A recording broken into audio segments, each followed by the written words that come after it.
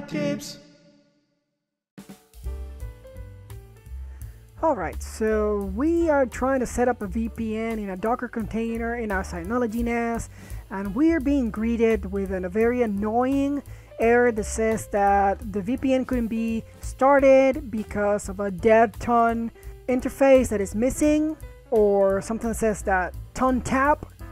And in the previous video we came up with a manual kind of solution to allow us to bypass that problem and actually get our containers running.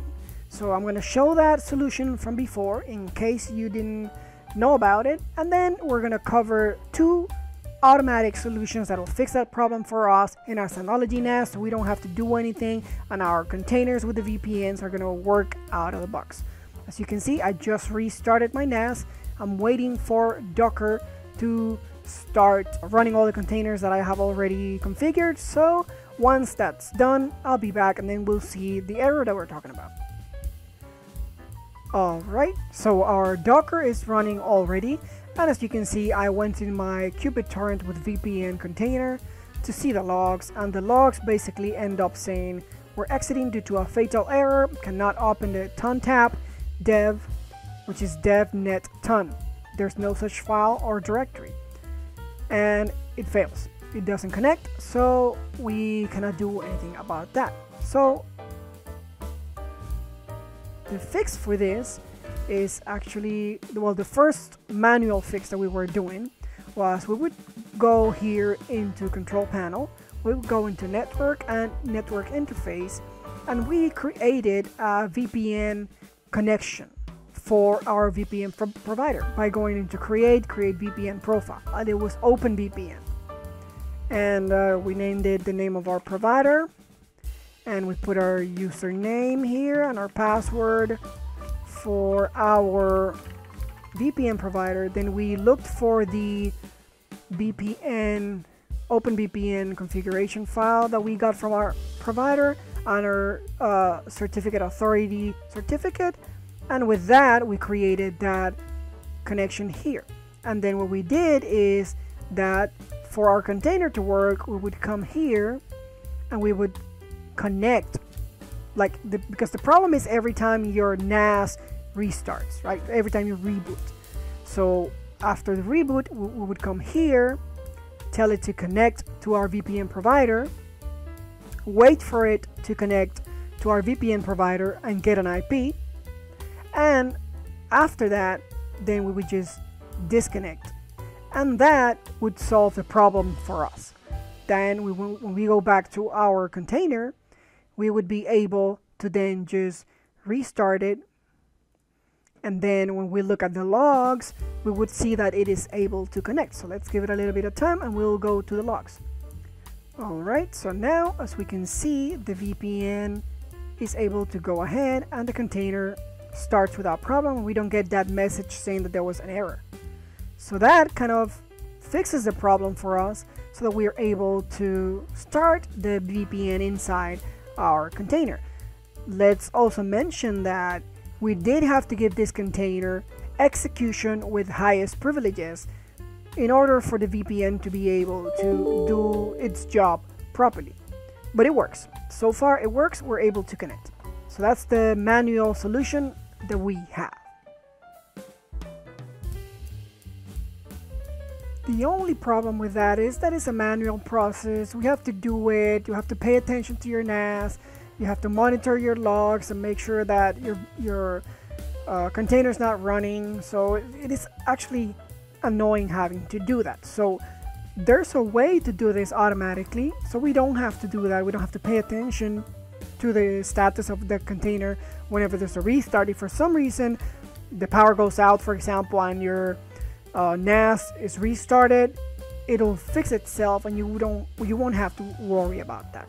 So I have created a guide in the GitHub repository for the channel, so you can go and get it in Tech by Tips. So github.com/tech-by-tips/reference guides, and here's one that's called Fix Synology VPN Dev TUN Issue, and you'll see this that has all the instructions. It has the two solutions that we're gonna cover in today's video, which is using the user interface to set it up or using the command line to set it up. So let's get to that, and let's work on the both solutions. The first thing is we're going to be using the graphical user interface of our Synology NAS to set up the fix. So we'll follow these instructions. It says we go to the control panel, we go to task scheduler, and then we need to create a user-defined script trigger task. So let's do that. Let's stop here, control panel, task scheduler, and then we're going to create trigger task user-defined script. And then we're going to name this something like dev TUN, because it's going to create that dev TUN interface that we need. We need to run this as root though, so we're going to specify root, and we want this to happen every time we boot up, and we need to make sure that it is enabled. Then we can go into the task settings, and then we're going to define the user defined script. So let's copy this, go into the task settings, and in here we're going to paste that script where it says user defined script. And this is a basic shell script. You can see that from the top here. That is going to do the install mod command, and it's going to say to our Synology NAS to install the library modules tunnel. So with that, we click OK. We get this warning, and we're OK with that, so we just click OK. And now we have our script defined to run at boot as the root user. So we can apply this, and we're good. The changes have been applied. So now whenever we restart the NAS, it should automatically create that interface. We no longer need that interface that we created here, so we can go here and actually delete the VPN tunnel that we created here, and then we can restart our NAS to test that it's working. So let's restart. It's going to take a little bit of time for it to shut down, restart, and bring Docker back up. So I'll use the magic of YouTube to fast forward, and we'll be back when that's done. Okay, our NAS has restarted. Now it's just running up all the containers that we have configured, so I'm going to give it a little bit of time, and after that we'll be back to check the logs. Okay, so the container has started, and as we can see, it was fast and it was able to load properly. Like, no problems. We didn't get any message about that dev TUN interface, and we didn't have to do anything. It ran the script automatically, and the container started without any problems. So that's the first way to automate this process, using only the user interface in our Synology NAS. Okay, so we have completed option number 2, which is just using the user interface to set up the script, and we've tested that it works. So now if you want to go and do the same thing but through the command line, we're gonna go ahead and do that on the second part of the video. So first here we need to enable SSH inside the NAS so that we can get inside the NAS with the terminal by going to the control panel, terminal, and enabling SSH, and then applying that. So let us go back into our NAS and do just that. Here, terminal SNMP, select that and click apply. Okay. So now we should be able to go into our command prompt and just log in to our NAS. So we will use the SSH command, and then we'll put the username of our Synology NAS and the IP of the NAS, so, or the name of the NAS, and then it'll ask us for the password. So we will put that in here and we'll log in, and as you can see, we're inside the NAS now. Let's go into the reference once again. Let's keep this here so we can see both things at the same time. And now we need to become the root user. So we're going to do the sudo su and put our password in here once again, and now we are the root user. So we can proceed. The first thing we want to do is check if the tunnel module exists. So we'll use the ls mod and we'll grep for TUN, and if we get any input like that, it means that it is already installed. it makes sense because I just fixed the problem using the GUI. But if nothing is returned from this command, it means that it's not installed. Okay, so the next thing is we would need to install the module, and you do that by running the command install mod ins mod, and then the module that we want to install, which is library modules tun.ko, and that's the command that would be executed every time your NAS is rebooted. In this case, it tells me that it already exists because, like I said, I just fixed that problem. But you would see here that it creates the files. And now we can test if the module is working, which should be our case now. When we try to create those files here, it already exists. It already exists, and we don't need to change permissions because it's already there. But if we put this, then we get the thing that says file descriptor in bad state, which means that it is working. Everything is looking good, so that's what we need to see. And then the next thing will be creating the actual script that will be used. So let's copy this to execute it at boot time. So we would put the command vi, which is a text editor, and then we put the path where we want that file to be created, and we want it in the user, local, etc. RCD directory. Why? Because that directory is where you put files that you want to run on boot, and we're gonna name that file tun.sh. So when we run this command,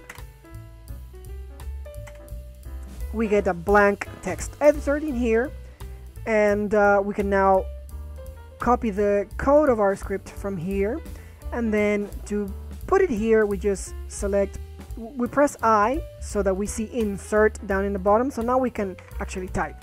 So in here we can press the right button in our mouse to paste, and then we'll see the contents of our script. So it's the same thing that we put in the user interface. So it's a shell script that runs the install command for that module. So to save this, we press the escape key first, then we press the colon. Oh. Escape, there we go. Now we're not in insert mode, as you can see. Then you press colon WQ, that means write and quit, and then you press enter. So now if we do cat as we're already root, so cat, we'll see the contents of that file that we just created. So this is already set up so that it should run every time we boot the system, but let's just make sure that that file is executable. So let's go here and do a chmod, and then let's give it 0755 permissions so that it is executable by all users. So when we run this and then we do an ls to see the permissions of the file, we see that the owner has all the rights and the others have execution rights. So the owner is root, so root can execute it, but any other user can also execute it. So we just made sure that it should run properly now. So now we have the file there, and now it's just a matter of exiting from here. We can just type exit twice. First time is to get out of root, and then the second time is to get out of our user, and we're out of our NAS. And now we can just go back into our NAS like the instructions say. We don't need SSH anymore, so we can disable that and save. And after that we go back into the guide and we just have to reboot the NAS and validate that it works. So for this case, let me get rid of the task scheduler task that I created so that we can validate that the script that we put is actually working. So now that's done.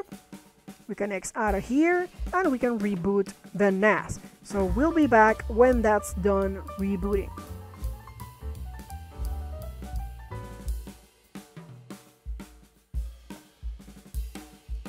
Alright, our NAS is back up and it's loading our Docker containers. So let's give it a little bit of time and we'll be back looking at those logs as soon as it's done. Alright, we're back up, we're looking at the logs, and it seems like everything as usual happened perfectly. The tunnel interface was created, the container started without any issues, and we don't see any errors. So you have two ways now that you can automate the process to fix the dev-TUN issue with your Synology NAS, and you can run VPNs in your Docker containers. So I hope you liked this video. Remember to like and subscribe to the channel if you haven't done it. Share the content if you think someone might find it useful. And remember, there are the links in the description below where you can donate if you want to support me to continue making this sort of helpful videos for you, as this channel is not monetized and you should never see a YouTube ad on my videos. So that's gonna be it for this one. See you on the next one.